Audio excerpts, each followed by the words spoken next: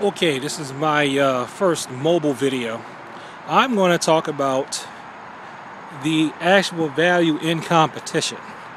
Now, I know there are some people who don't believe that there's any value in competition at all and that it's all ego. Well, I'll say this. That is true for some people. There are some people who compete just to hurt others, just to try to get ahead, or just to get glory, and things like that. That's not how I was taught to view competition. I see competition as a learning and training tool.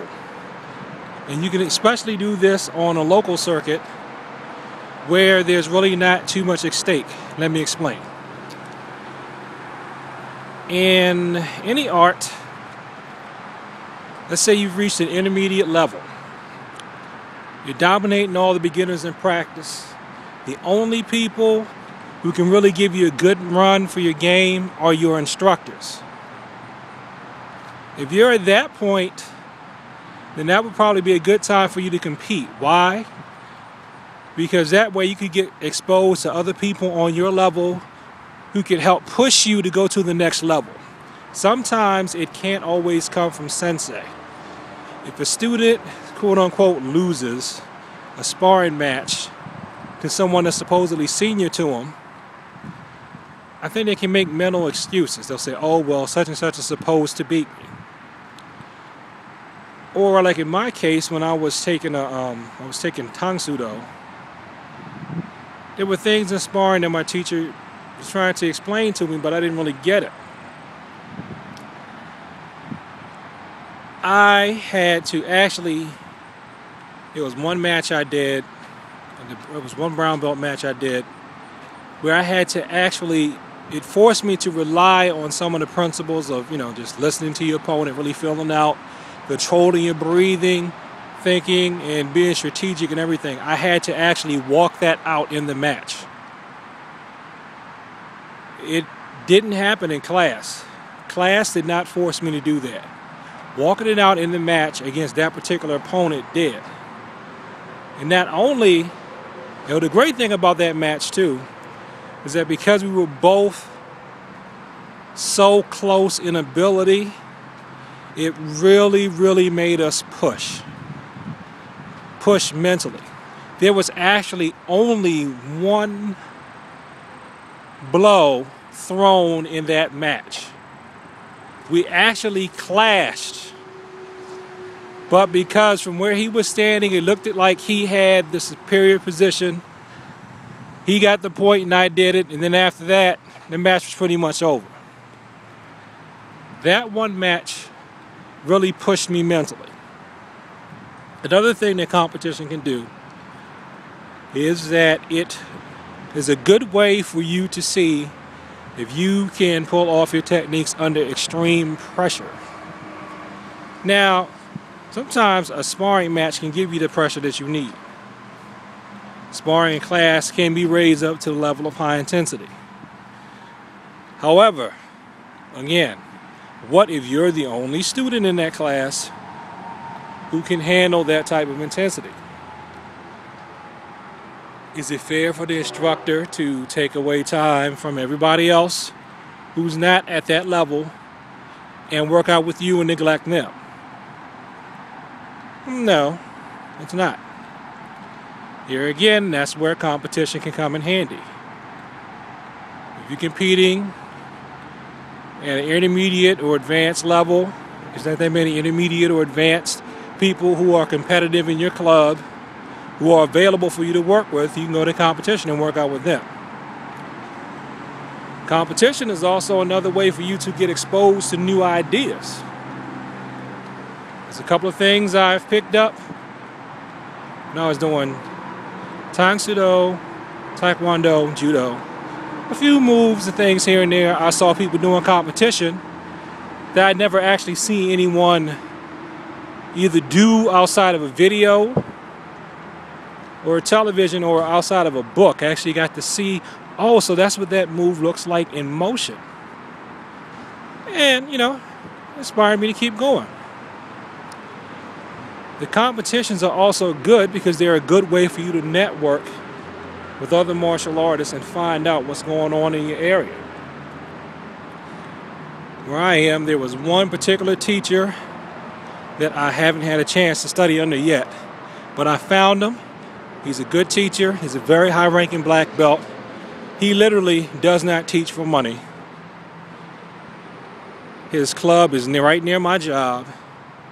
It is free. And I would have never found him if I didn't go to a tournament and see him talking to someone and get his business information. I would have never found him. Google didn't pull him up. I'm very good at Googling and finding information. Googling didn't pull this guy up. Other people knew him, yeah, but that's because he came from their school lineage. There's no way that I would have known about him, and I've also referred other people to him. And for what I've seen so far, I've sat in on one of his classes and watched. He is an excellent teacher. Okay, so those are the good things about competition. It's not all bad. Oh, one more benefit is that competing can help some people overcome fear. There's some people that are very anxious about sparring. Even if you spar with them in class, you push them, you get them going. You know, they're still afraid. They're still afraid. They still have the jitters. Again, healthy competition is a good way for the person to gain some confidence. Help them realize, I'm not as bad as I thought. You know, even if they lose a match, sometimes losing in a competition can be good because, you know, I know some of the ones I've lost, you know, Sensei, Saboom, whoever it was at the time had been repeatedly telling me, hey, you do this, you have this bad habit, you have that bad habit. And not necessarily on purpose, it just didn't sink in. Then when, you know, you get thrown or you get kicked or you get punched or whatever in that area of competition, and it's like, ha-ha, you know. They don't come up in your face but tell you I told you so. They just give you that look like. Then you know, and then you cover it up. Or you don't stick your foot out there so far when you're reaching for your throw or whatever. So those are the good points, in my opinion, of competition. Now, can competition be taken to an ugly, bad place? Absolutely. Are there people who train to the competition instead of training their entire art, whatever it is? Of course. Are there clubs that care more about competition than building complete, competent martial artists? Sure.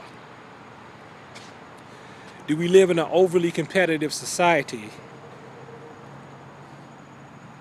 that thinks that everything is binary in terms of winners and losers, even though a lot of these people sitting on the side don't have the courage to take any personal risk? Yes. Are there people who are just flat out dangerous and probably shouldn't be competing because they're psychos and just want to hurt people? Yeah, but the negative types, at least in the venues that I've competed in, the negative types are the minority. And it's worth it for you to do a few competitions. I don't think you should become obsessed with it. I think you should use it as a learning tool. And once the new car smell wears off a competition, you should stop. Because it's of no more point, it's of no more value to you. Once the new car smell wears off, or you start being overly concerned about if I win, if I lose, that's when it's time to stop. Because you're not learning anything anymore, you're not having fun anymore, you're not exploring anymore, then you're just trying to dominate, and that's not good for anyone. So, in this proper place, competition is great. This is Cecil Washington, head instructor of the Cecil Ryu Taekwondo Club, at this video teaching out of Temple Hills Community Center. Have a good day.